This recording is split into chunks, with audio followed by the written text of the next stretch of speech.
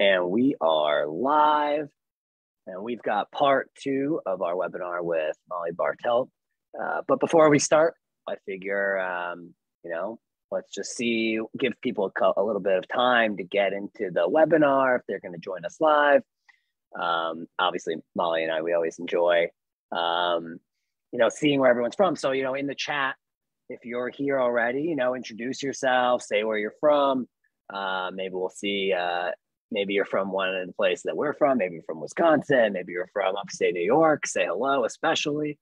But we have no favorites out here. Let's see what we got. Anyone? We have one person from Rochester, New York already watching, which is my mother. Let's see what else. She says hello back. Let's see what we have. Let's just see. We have hello from Belgium. Hello to you in Belgium. We have someone out. We have someone from Minnesota, Colorado. Oh, we're getting a good start. A nice, well-rounded crowd. I think this might be the first time that I remember someone from Belgium. It's nice we actually have a Belgian woman in our office, someone from Brussels. So it's always fun to see people from we got someone from Charlotte. We got Colorado, Ottawa, Canada, California. Yeah, we're going all over the place. Wow. This is great. It's so fun to see this. I love it. Mm-hmm. Ottawa, Canada. Noises coming from all over, but I think we'll just give it maybe another second. Anyone, Mollie, anywhere you're hoping we get somebody from? Maybe someone across the world? Well, Belgium's pretty exciting, but I'm always looking for my fellow cheeseheads. Anybody from Wisconsin? Us Midwesterners kind of got to stick together. We're always so nice. It's true. You are always so nice, as opposed to us hardened New Yorkers. We got Nebraska, we got New Orleans. Yeah, we got really people from everywhere. It always happens this way. It's always a little surprising, but always so nice to see. But what do you say we get started? Sure. All right, let's do it. Well, thank you to everyone who's here right now. Thanks so much for joining us live. I'm Matthew from Photomyne, and this is Organize Your Photos Once and For All, Part 2 with professional photo organizer Mollie Bartelt. She's the co-founder of Pixologie. They'll help you create photo estates and help you organize your photos. Now, if you haven't been here for Part 1, today's session is, like I said, Part 2 of Mollie's 3-part masterclass in organizing your photos. So if you missed Part 1, you can find that on our Facebook page under videos or the live tabs there. Also, if you've RSVP'd to this event, after the webinar is over, we'll send an email with a couple of different links from Mollie and from Photomyne, as well as a recording of this specific one. And we'll also send Part 1 as well, so you can make sure you have all of the videos there in case you missed something. If you stumbled upon this webinar and you just kind of, came onto our Facebook page and found it, well, thanks for joining. And you want Part 1 as well, and you can't find it on our Facebook page, feel free to reach out to our support team at support@photomyne.com, and we'll be happy to send it to you. Now, a few more things before I let Mollie take over. Just a few quick reminders and announcements. Like I said, after the webinar, we'll be sending an email in the next few days or so that'll have a recording and, like I said, the links, etc. While the webinar is going on, if you have any questions, please write them in the chat, and we'll get to as many as we can at the end and make a little Q&A. So whether they're for Photomyne or for Mollie, please put them in the chat. And lastly, be on the lookout for RSVP for Part 3 of Mollie's masterclass, which we're very excited about. Finally put a close to this awesome 3-part masterclass, and that'll be next Tuesday, July 26th, again at noon Eastern time. And that'll be coming in a couple different forms, similar as the way that we've promoted this one, whether through Facebook or an email, push notification within the Photomyne app, etc. But so look out for that. And I think I'm done talking for now. Mollie, why don't you take it away? I'm happy to. Thank you again, Matthew and Photomyne, for letting me come and talk about something I'm so passionate about. We are on part 2, and just to recap, last week we had an introduction. I talked about a variety of photo management programs that people might choose to manage their pictures. And then I introduced the roadmap to saving your photos once and for all. It's what we use here at Pixologie. And I have found people can follow it and know that they're feeling, on the right path to getting this done. Today, we're going to talk about the FOC in the word focus. Find it all, organize it, and curate. Then next week, we'll be talking about using and saving your photos. And we'll also talk about handling tech issues, because the best laid plan can always be derailed when you have a tech problem. So I believe firmly that good photo organization starts with folders on your computer. All right. On a PC, this is using your File Explorer, and on a Mac, it's the Finder. And we will be working with 3 main folders in this whole project: the photos to organize, scanned photos, and the master family photos folder.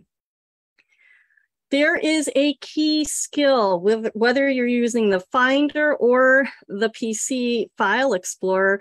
Having 2 folder windows open and being able to move folders and files around is really, it just makes your photo organizing so much easier.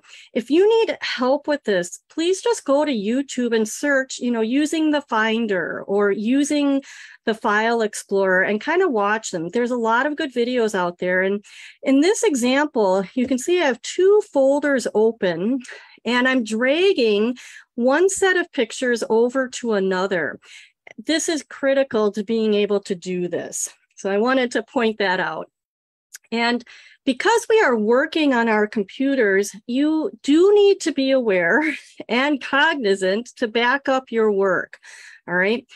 That means a manual backup, most likely, copying your folders to an external hard drive. And doing that every time you do a major amount of work in your folders is really important.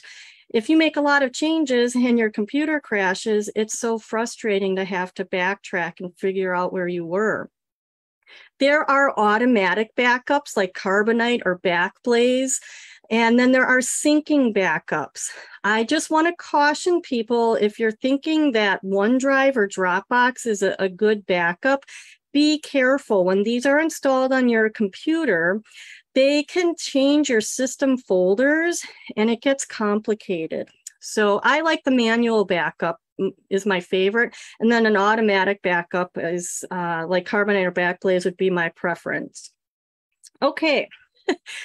Just to review the FOCUS acronym, here we have it: find it all, organize, curate, use your photos, and save your photos. We are looking to create the simplest maintainable workflow, something that you can come back to if life gets in the way. And that is the plan, okay? We talked about the whole plan last week, and I know it's a lot to look at. So what we're going to do is we're going to first start with digital photos, and we're going to focus on find it all, organize, and curate. So let's go. Finding it all literally means finding all the places that you have digital pictures. All right, from your smartphone to USB drives, discs, camera cards, all of those places that have photos, you need to find them all and gather them to one location. And you might need an adapter like it is pictured here. There are so many different things that you can connect to your computer, and computers nowadays don't seem to have the same ports that they used to. So you can go on Amazon and find this, or find a CD adapter so that you can copy a CD contents to your laptop, and more. when we find it all, we are bringing it into the Photos to Organize folder. And I just have, my clients make generic folders for each of the places they could be getting pictures from. So I have a couple of screenshots here where you can see camera cards, CDs of photos, Google Photos, iPhone photos, OneDrive. There are pictures all over the place. So having a folder for each location is how we find it easy to kind of keep track of our progress. So you find it all and bring it to the Photos to Organize folder. And I just have an example here of the two folders being open. On the left-hand side, I have my Apple iPhone connected, and I'm in the DCIM folder. And I've selected all of those folders, which if you have an older operating system, they really won't make a lot of sense until you actually look at the pictures inside. I'm just copying them all, and I'm bringing them over to the right, which is a iPhone photos folder as of, the date 2021 when I did this last year. So that's the process. You're just copying or moving photos to the Photos to Organize folder. And you keep repeating that with all of the places that you have pictures. And I find it helps to make a tracking sheet. So I might make the first column be the location where I had the pictures. And then the second column would be that I've put it in the Photos to Organize folder. Maybe you jot some notes down about what you did, but you're kind of tracking. And that way, if you have like a question that you want to come back to, you could put it in your tracking sheet and refer back to it later. So once we have it all in one location, and please know, I am going through this plan in this half hour. And sometimes, it takes me 8 to 10 weeks to work with clients in my course for them to understand it all. People do often need to review and look back, and feel free to watch this again and again if it will help you. So we find it all, and then we organize it. So we want to organize in each of the folders that we have in the Photos to Organize folder. This means cleaning folders up, renaming folders, and checking metadata to help name the folders. So let's take a look at this. There on the left-hand side are the folders that I have in this example. We're going to work folder by folder, and we are going to rename them with this formula. All right, I have an example on the left-hand side of how I frequently find people have named photo folders. It's kind of inconsistent there. When you use the formula and you change the names of those folders, they automatically sort alphabetically and chronologically then. And now you have something that makes a little more sense. Here's another example. On the left-hand side, we have all these variety of names for folders. And on the right-hand side, I just renamed them and I'm showing them in the list view, the details view there. And you can see now we have kind of a nice organization of what was going on in 2019. And you could even, further work with this, but the formula makes working with pictures much easier, and it's invaluable when we get to deduplicating. So if obvious, name the folder with the formula. Sometimes you have a mix of photos. Just describe what it is for the time being, and then maybe come back to it later. You don't want to be bogged down. Use nested folders, folders within folders to keep it manageable, and then type possible duplicates in front of the name if you think the folder might have duplicates. So on the right-hand side, you can see now that my camera cards has these nested folders, folders within folders, and they're nicely named with the year first and the formula. And that's what we're looking to do. We just want to get things organized so that it's just, you know what you're looking at. The metadata also might help. Metadata is information that is connected digitally to your picture that tells all sorts of things. This is a screenshot from the PC File Explorer, and you can see the file name, the date taken, and the size. And right below the file name, you can see that it's a JPEG, all right? This metadata, the date taken and the file size are really important. On a PC in the File Explorer, when you right click, you can get the properties. It's very helpful. On a Mac, not so much. The Mac Finder, when you control click or right click to get the info, you'll get the file name and the size. Sometimes the date taken might be accurate. I mean, this says the photo was created, and that actually was the date, but sometimes that doesn't match. And on a Mac Finder, it is not as helpful. For those of you who do have PCs, when you're in the File Explorer Details view, you can right click across the top, like where the date is here. And when you right click, you can add a date taken column. This is super helpful for organizing a whole bunch of pictures at once. And right now it's just listed alphabetically here. If I sorted this date taken column, all I have to do is click it, and the date would sort by either the earliest first or the newest first. And sorting that way allows you to select a bunch of pictures all at once, and move them to a 2016 folder. This date taken column is really helpful. On a Mac user, they do not have the date taken column, and I don't know why. So you can see here, these are pictures that actually were dated for 2021-06, and the date created was the date that it was copied to that folder. All right, tracking your progress. Again, as you're organizing and renaming folders, you can jot some notes down in your little chart here, if you like, of where you've gotten, so that in case you stop and you want to come back in a couple days, and a week or two goes by, you can note where you are going to be starting work again.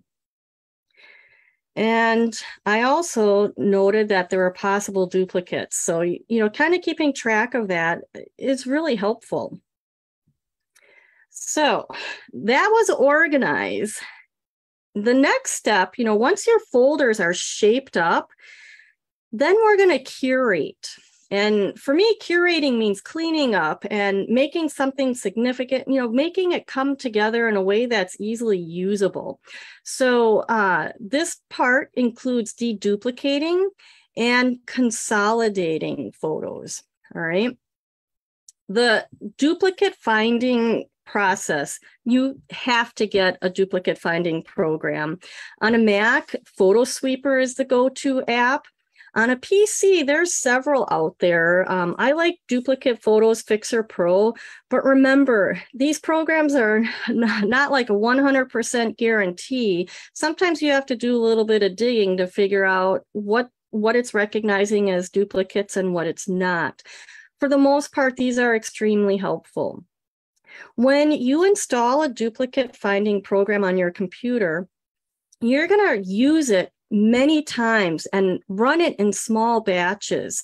Some people have, upwards of 20,000 pictures. And if you just ran the duplicate finder on the photos to organize folder and you search through all 20,000 pictures, it might find 4,000 duplicates. But being comfortable deleting the duplicates is more than just, allowing it to auto mark the duplicates and delete them. You actually want to know which pictures are being deleted. So small batches. So I like to compare my 2018 Google Photos to my 2018 iPhone photos, those two folders together. And then I know my iPhone is what I originally took the pictures with. So anything that's in Google that's a duplicate could be deleted. You really have to just kind of start in small batches and gain confidence. There is a way to auto mark to delete, and you can tell the program which pictures you want to be marked for deletion. So the ones that are larger size and have the original date, you would try to keep those pictures. In addition, these duplicate finding programs allow you to find and delete similar photos. And how handy is that when we take 20 pictures to get the best expression on the kids in the family?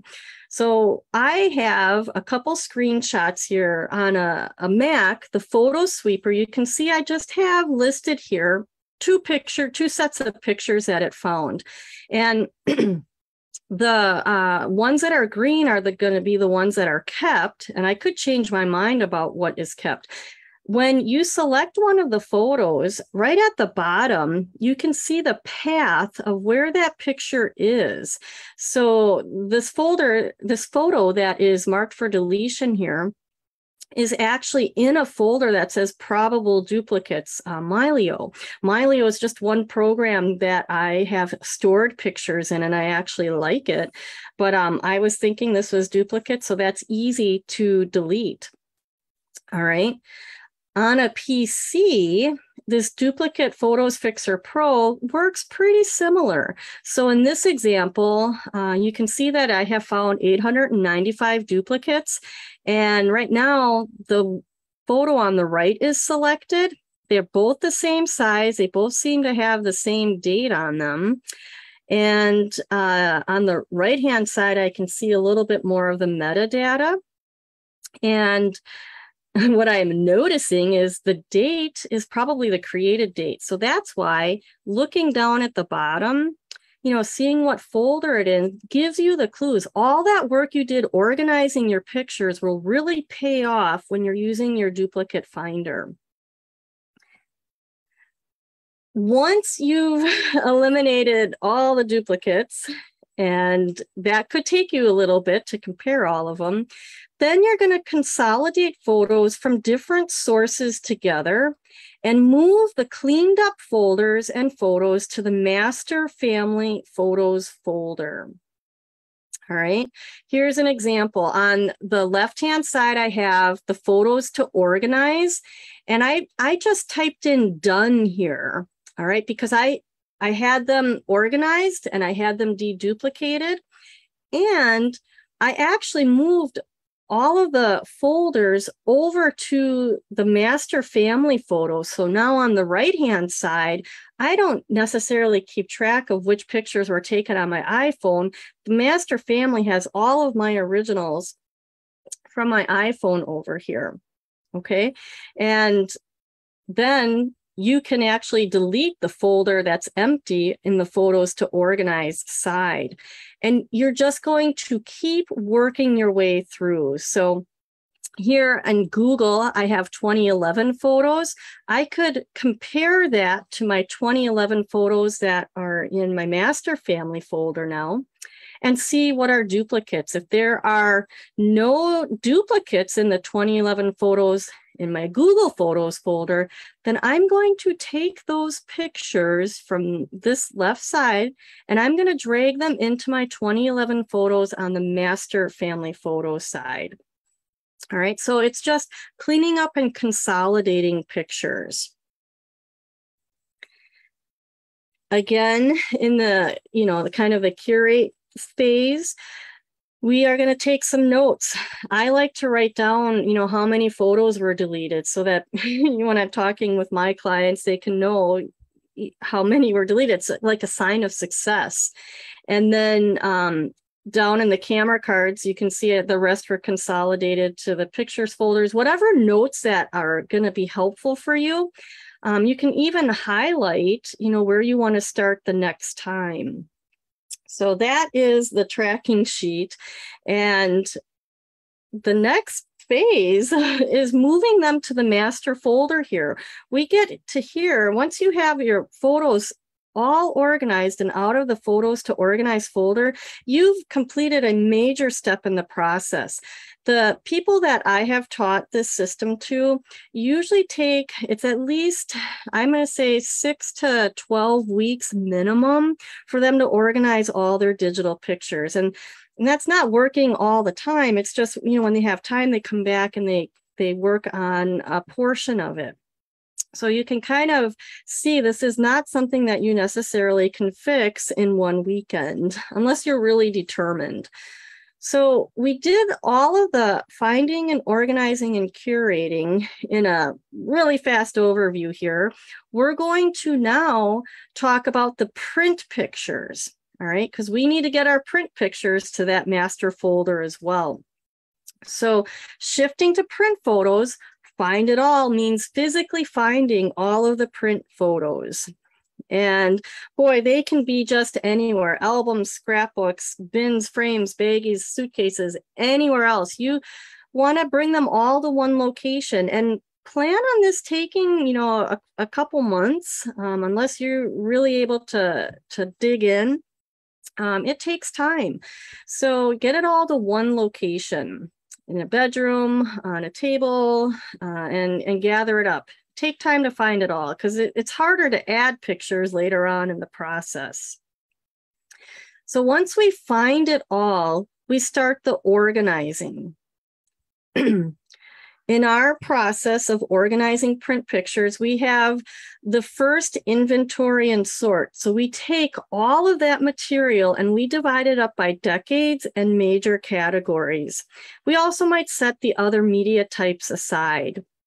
So in this first inventory and sort, everything that was on this table has now been divided up by the media types and then the different decades. There's memorabilia, and we have a section for unknown. So you divide it up and you get through it. This should not take you too long. We did this in about 4 hours, but we're pretty efficient here. I have found that people usually need to take a couple days for this, maybe a week, but you don't want to be lingering over anything. You have to be clinical and efficient. Then you go into the second sort, where you take each major category and now you divide it by years. So like the decades become years, all right? And this is the table that used to be this. So when you start breaking things down and removing pictures from albums, it becomes, it consolidates really nicely. Okay, so that's the second sort, getting everything divided by years. And this is kind of an example that might be helpful. We have the blue dividers are for the decades, and then the green dividers are for the years. On the back table, in the back there is all the duplicates that are on the back table. There's always tons of these, okay, and repetitive pictures even. So that's the second sort. This is like the heavy duty organizing, all right? There is no time for a conversation or calling people to tell them you found something cool. We need to get through it or you'll never get through it, okay? So you get through that second organization, and then we come to the curate phase. And this is where we're kind of going through the pictures again. And now we take each year and organize them by month. So in this photo, we have orange dividers for the months. And that way you can kind of see like a hierarchy of, your timeline. And when you go through it that third time, you can see how pictures come together, the months, there's just a natural progression of events through the year. You're going to have Valentine's in the beginning and then the holidays at the end, and where your birthdays are. This is a very effective way to get your pictures fine-tuned to be really curated, okay? And these photo boxes are available from Michaels. You can order them 12 for like $50. I think they'll ship them to you. When you do that third sort, it really brings things back together. It is time consuming. I am not going to try to fool you on that, but it's really worth it. And then, if you really want archival boxes, there's archival boxes that we sell. There's other places like Archival Methods or Gaylord that you can order as well. And I just want to point out that picture in the center, there's duplicates even back in the early days. It's always amazing to me to see how many duplicates people might have through the years. So then you get it all organized and it's perfect. And actually, I should tell you, it does not need to be perfect, okay? Do not try to get it to be perfect because we'll never get there. And it's good enough. I really should slap my hand for saying that. When you feel like you're ready to scan, you have options. And there are quite a variety out there. We know Photomyne can be a great tool for this. And Photomyne even offers film box where you can do negatives as well. They have a whole suite of services that might be beneficial to you. There's portable wand scanners, printer scanners, photo-specific flatbed scanners, high-speed scanners, and even camera scanning. I'm just going to put these all up there. The printer scanner is good for a few flatbeds, but you cannot do all those photo boxes on a flatbed. A photo box holds about 1,000 photos.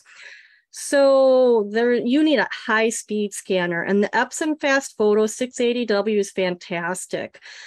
Easy photo scan, rent scanners, they'll ship you one, and then you can always find a local business to scan. We scan a lot of photos in our area, or you can send them off to another company.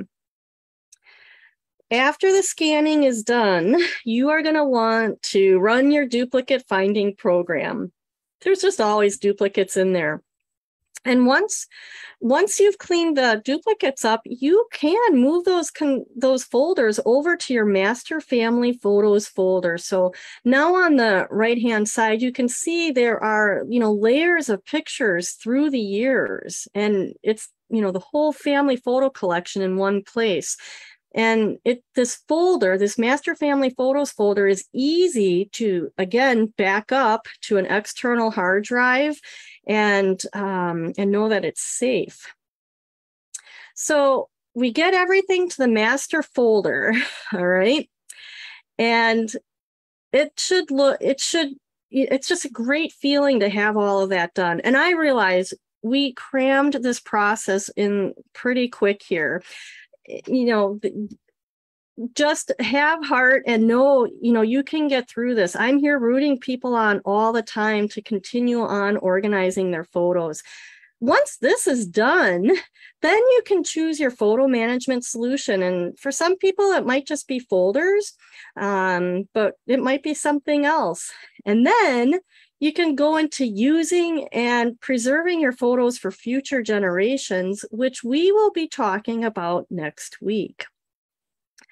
All right, I know that was a lot. I'm so happy to take any questions that, might be out there because it's a lot to kind of assimilate. Thanks so much, Mollie. Yeah, if you have questions, continue to write them in the chat, and we have time for like a handful of questions before we call it. So let's see what we have so far. What if you're not sure of the year, and that's in the context of dividing and organizing by years and the relevant months? Yep, good question. So usually people can kind of guess what decade a photo is in. So we will have batches of photos that might be estimated 1980s or estimated 1994. So you can have a section that just has estimated, if that helps. And sometimes we literally do have a batch of photos that's unknown. And it shouldn't be that many at the end of the day. We usually find that the system, you can identify at least 3/4, if not more, of the picture's dates, roughly. Great, thank you. Someone said, I have several albums that are disorganized, but the photos are glued in. Taking them out would damage them. Any tips for organizing those? Yep. So when we have photos that are attached to pages, we actually will kind of get another divider that's a little longer. We'll cut out the pages that we want to scan to flatbed scan. And then, and actually Photomyne's one of the apps that people have used to scan pictures that are stuck in albums like that. But sometimes, we'll have a section, from 1970s. Those were a good sticky album years, and we'll just have those set when we scan them. Then we usually don't save the pictures and the pages because they're kind of yucky. All right. And now, outside of years, do you have any suggestions of different topics for categories to organize photos into? Yeah. So the decades are, one area. I think career is a great subcategory. Travel. We have people who, had horses, so they might have their horse photos through the years in their own category. If there's an area of interest that your family has had, that you'd like to have those separate, I think that would make sense as well. All right, do we have anything else? Anyone have some last minute questions? It seems like you've answered many people's questions today, huh? I'm afraid they're like, oh my gosh. How do you scare I hope you didn't scare everyone away. I'm just kidding. I know it's a lot, but we're here to answer questions, even into next week. We'll have more time then for sure. All right, here we have a couple more. Yeah. I have many photos that are inherited from the past, some from like the late 1800s, early 1900s. What do you suggest I do with the photos of my family back to my birth? Or would you suggest I take the photos back to my birth and do them separately than the ones are from, my older family history? So sometimes people have like family groupings, the ancestor, the lines like the paternal side or the maternal side. I think it is helpful to have a major category for, those sections of the family that you have a lot of material for photos, and you probably have documents as well. Awesome.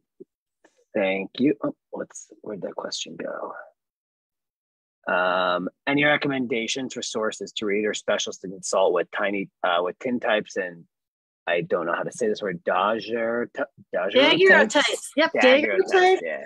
And tintypes.